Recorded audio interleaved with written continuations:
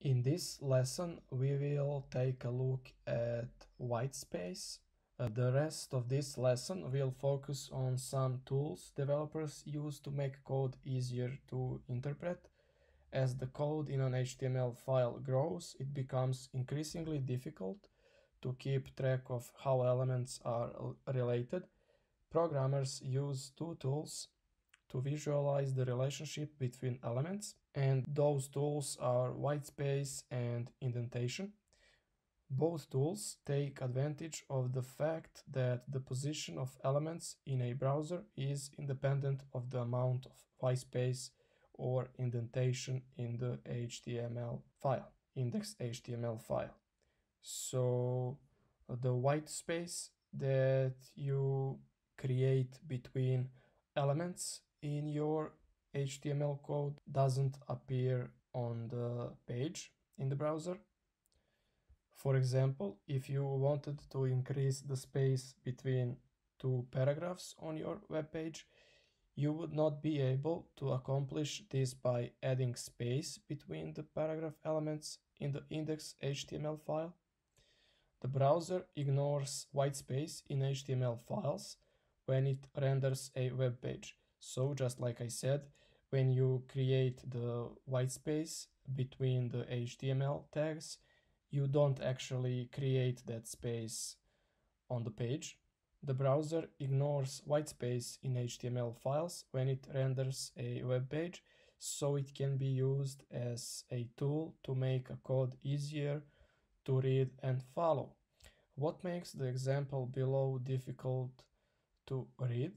Let's see the example. We have the body element, then we have one paragraph, and we have the second one. You see how easier is to read this code when we have everything placed like in this example here.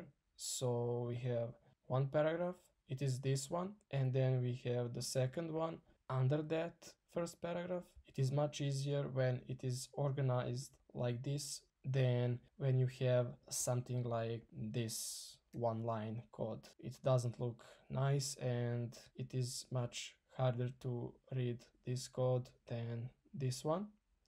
You have to read the entire line to know what elements are present. Compare the example above to this one. Yeah, we just did that.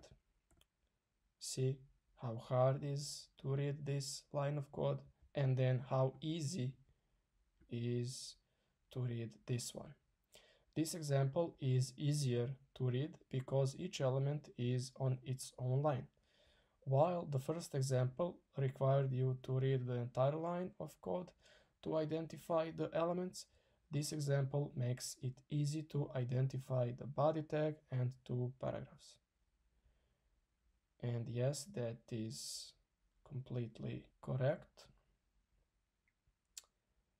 A browser renders both examples the same way. Just like I said, you see, the whitespace doesn't affect the page at all. This example and this one will render completely the same. In the next exercise, you will learn how to use indentation to help visualize nested elements. Okay, but for now, let's see the instructions for this exercise. Use whitespace to make the code more readable by putting each element on its own line.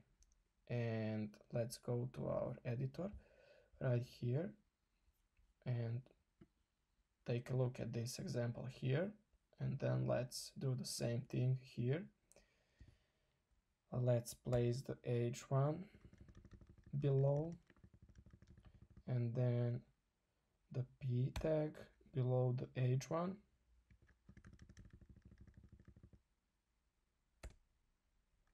Like this, then just let's go and beautify this a little bit.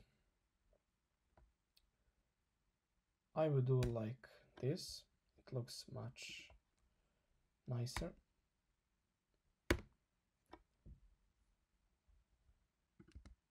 And this, and this, and